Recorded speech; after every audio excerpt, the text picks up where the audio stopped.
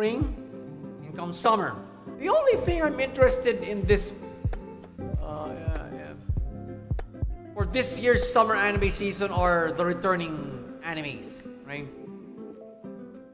Medyo malalakas ang mga returning animes ito. So they now comprise nearly all of this roster. So if you're not totally familiar with these returning animes, I strongly suggest before we actually start reviewing them, get to know them.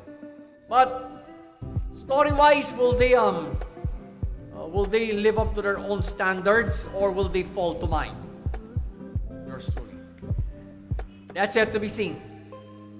In the meantime, guys,